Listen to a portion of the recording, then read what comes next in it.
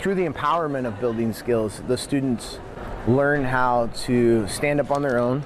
They have support of a partner, support of an instructor, and then they have the knowledge to go out and, bridge those gaps.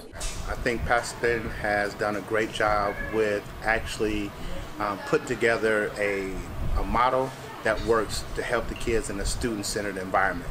It gives them an opportunity to work together with other students, so they get a little bit of plumbing, they get a little bit of tile setting. And if they don't use this for a career type thing, it'd be nice to know how to change a plug or do some tiling, do some craft type of thing around the house.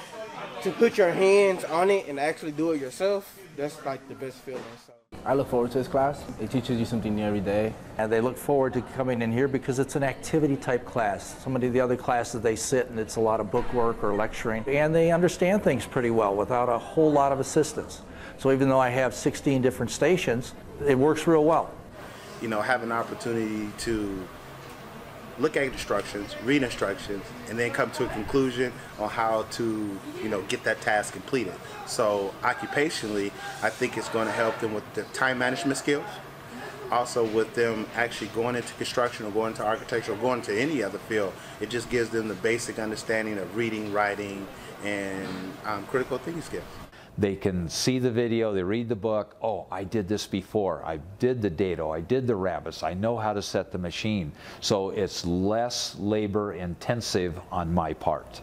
And so I'm able to get around and help more students.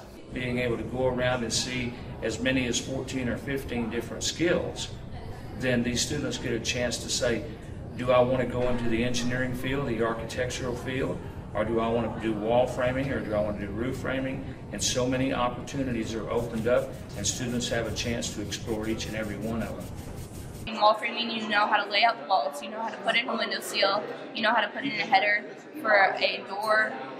For the weatherization, we put in weather stripping, insulation, so you know how to do all that with your house. You know how to caulk stuff so it seals up little gaps. Roof, you know how to build the pitch on your roof. 120.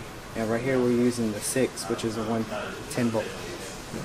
So them having the opportunity to apply math to real world situations, that is huge, because the math teachers come back and talk with me, or we'll go to a math class and we'll actually talk to a math teacher and get a better understanding of slope, run, pitch. On the English side, we basically get to do the writing portion, so they have to do some technical writing. They have to provide me some knowledge on what they accomplished that day. And the parents come up and they're so thankful, one, you're taking interest in their kids, but two, that they're helping secure hopefully the future, the kids' future. It sets them up for success and helps them become real life problem solvers. And so their confidence level spikes. They start doing a little bit better in some other classes, and and for some kids, it truly is that game changer for them. It gives them something to get up every morning and come to school for. You're not only are setting kids up for success past high school, but you're setting up success for the rest of their life. You're empowering, confidence that maybe they don't get anywhere else.